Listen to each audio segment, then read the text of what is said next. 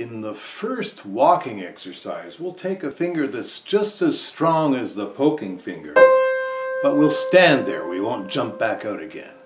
Then we'll take another finger and get that same structural security that we had in poking on another key. Now notice what happens. You see my wrist had to move laterally? Let's go back to the first one.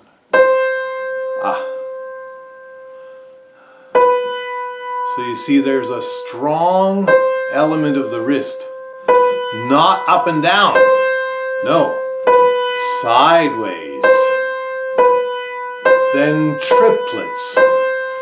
Then eighth notes. And eighth note triplets.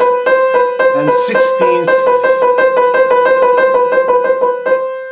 So you see, as I went faster, that wrist movement reduced, but it never disappeared entirely. There's still a trace even in a real trill.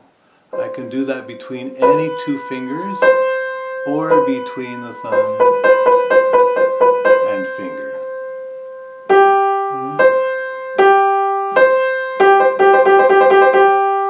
Walking. There's always an element of rotation in the walking.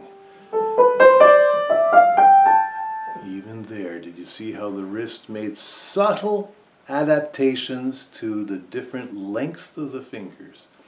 And that's the wrist's job, not to wave around trying to relax itself. It's got a very specific job to do. And this walking, rolling exercise helps the wrist discover that feeling.